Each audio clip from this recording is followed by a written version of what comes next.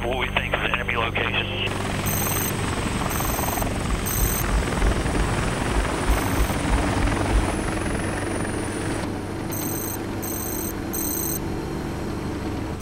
Then it happened, and in an instant, everything changed. I couldn't move, I couldn't see, I couldn't hear. I just felt searing heat and pain. I could smell my flesh burning. My name is Stube, and I'm an American. I don't want sympathy. I knew what I was doing. I'm not confused about it. I wasn't an innocent victim. I was an American warrior.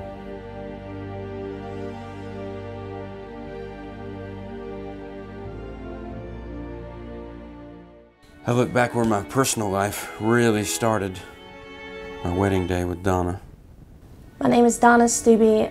I'm the wife of a Special Forces soldier, and I'm very proud of my husband.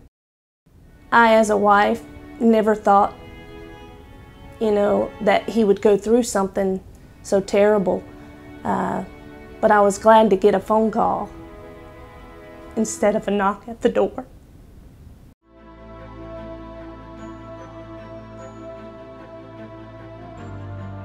When I get the opportunity each day to be a citizen here in America, I think about everything it took to get me to this place after 23 years in the Army. I have to give credit to certain things that were with me the whole time. Certain people, certain beliefs, certain core values, and certain pieces of equipment.